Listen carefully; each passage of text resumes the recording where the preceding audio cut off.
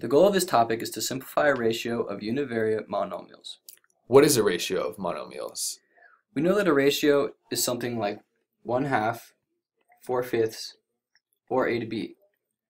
And we know that a monomial is a single term, so something like 5a, 6b, or 7ab. Yeah. Combining these two, we can see a ratio of monomials looks something like this. What about univariate? What does that mean? That means in the ratio, there is only one variable.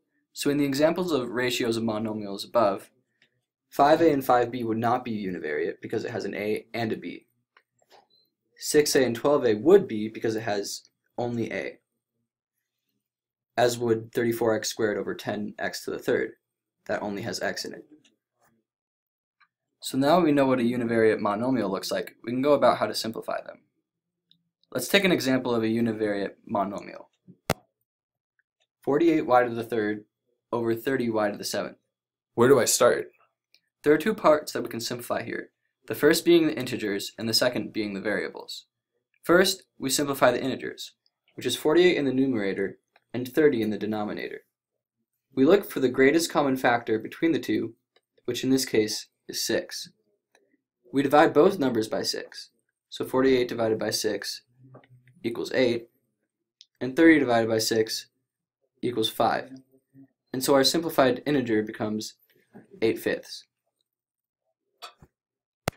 Next, we simplify the variables, which is y to the third in the numerator and y to the seventh in the denominator. Using the quotient rule, we know that the power of the final y will be 3 minus 7, or y to the negative fourth, which can also be written as 1 over y to the fourth.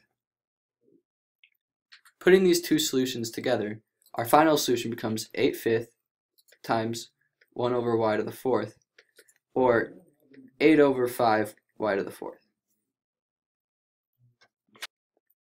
Another example would be 30x to the third over 3x to the fourth. We first take our integers, which is 30 in the numerator and 3 in the denominator, and find a greatest common factor between the two, which in this case is 3. We take 30 divided by 3 and get 10 for the new numerator, and we take 3 divided by 3 and get 1 for the new denominator, and so our final integer is 10 over 1, or in this case, 10. Next, we take the variables, which is x to the third in the numerator and x to the fourth in the denominator. Again, we use the quotient rule, which in this case is 3 minus 4, which is equal to negative 1. So our final integer is going to be x to the negative 1. We combine the two expressions and we get 10x to the negative 1, which is also equal to 10 over x.